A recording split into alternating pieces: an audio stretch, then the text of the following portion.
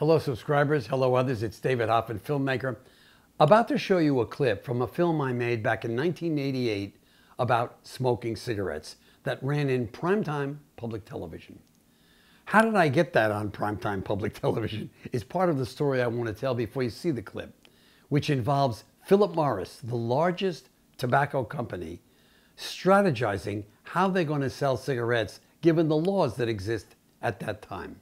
So this is a challenge because in 1965, we passed a law in the United States banning cigarette advertising. We did this because the Surgeon General shortly before said that cigarette smoking kills 300,000 people a year in America. I mean, it was proven fact.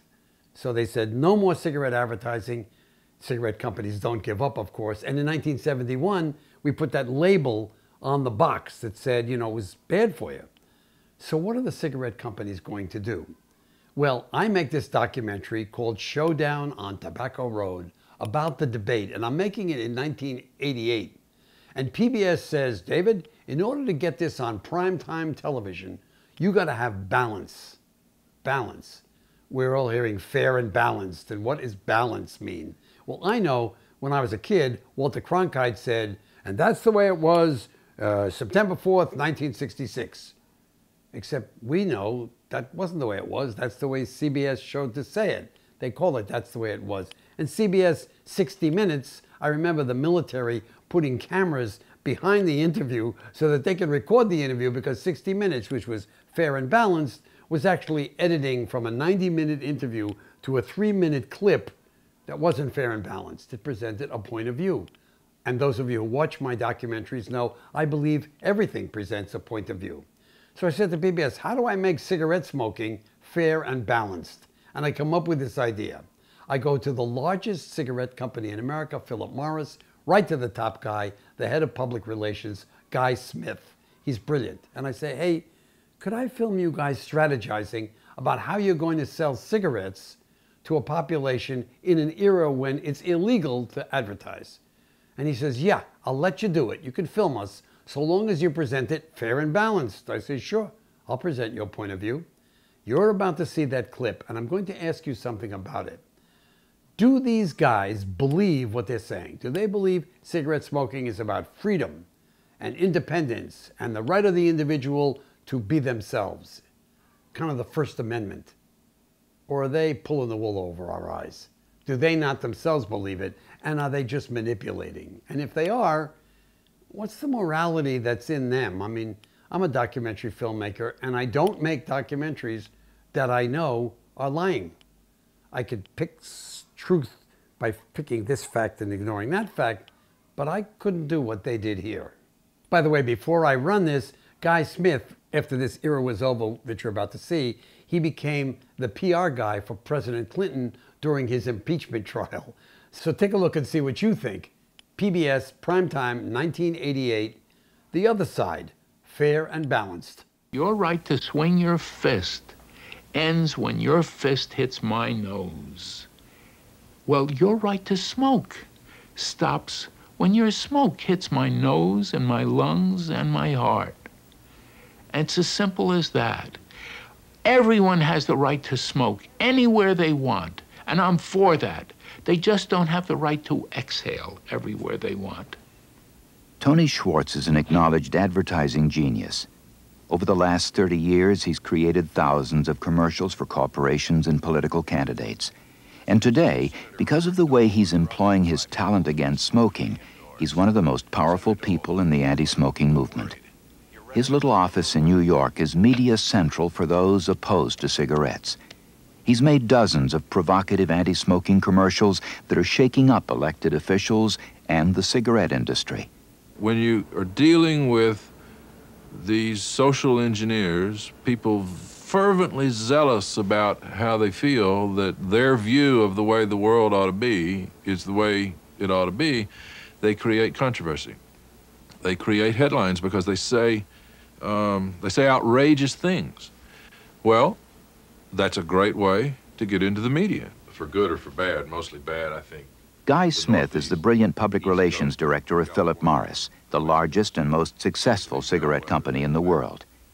He represents a new industry determination to speak out and defend itself and the rights of smokers, a determination backed by awesome financial power.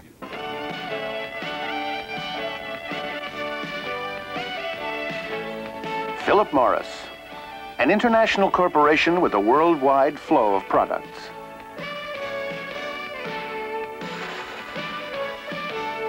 Serving more than 100 million people every day.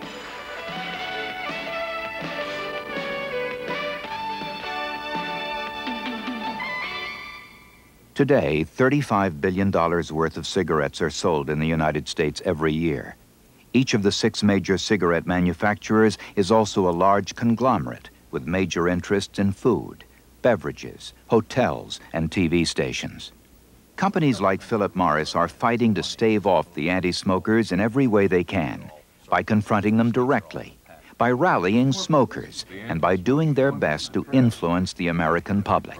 So they're going to ban advertising on the Bay Area rapid transit. What the hell are we going to do about it? I'm sure there's a commission that deals with that, so we need to find out who the players are and what our actual recourse is. I mean, I don't know how much money tobacco and alcohol actually pay to help support the transportation system. It's going to cost the people of San Francisco and the whole area $250,000 a year, which they're going to have to make up out of tax. $250,000. That's the contribution of beer and tobacco advertising? Well, alcohol and tobacco advertising. The disgusting thing about this is that these clowns make these kind of arbitrary rules, then they come up short on money, they want to raise the fares, and who gets hit?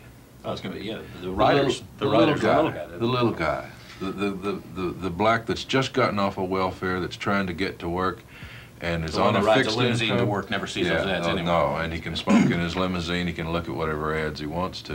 And they're probably going back to the federal government for more money while they're giving up another source of revenue. And the financial argument, I think, is going to be a big one. The press doesn't give a damn about the economic argument. For this rapid transit advertising censorship thing, John's government affairs people are going to find out the fine points, who appoints these people that are on this board that made this decision. Let's get the Tobacco Institute aware, and let's develop a censorship arguments oriented to this specific organization. The censorship argument is not just a smoker's argument. Right. By any means. It's everybody's argument, or everybody who believes in the First Amendment. The tobacco industry is very, very skillful in dealing with the symbols of public debate. At first, the tobacco industry denied the evidence about smoking and health. Now they don't spend a lot of time doing that. What they really have become is the champions of freedom, freedom of choice, freedom of speech. Now, up until the mid-'70s, the Supreme Court considered commercials to be such a low form of speech that it wasn't entitled to any consideration under the First Amendment. And in fact, there is no question in the minds of most First Amendment scholars that the Supreme Court, faced with a decision by Congress to ban advertising of cigarettes, knowing what we know about cigarettes, would uphold it unanimously. But the industry has succeeded, with the help of the American Civil Liberties Union, in mixing the question of a simple ban on the promotion of a product with the great principles of political speech and debate that come from the Constitution and the Jefferson and Madison debating about the fundamental principles of government. I think it's a lot of nonsense, frankly.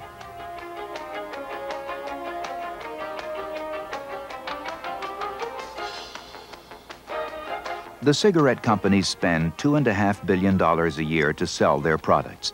Almost half of it to sponsor sports events, museums, musical performances, and to help many other causes. Many groups have come to depend on these contributions. This is especially true of some black organizations who are in conflict about accepting the money. Black groups were ignored by many American corporations when they desperately needed money for community activities and for those kinds of organizations that contribute to community pride. And Phillip Morris was there. It was there with the money. Now, I understand why those leaders are not prepared to say to Phillip Morris, you're drug pushers. You're trying to hook us and the whole community. But of course, that's why Phillip Morris is there. Why on earth are they a great philanthropic company? They've said themselves, they don't do this for charity. They're a company that's in business to make money.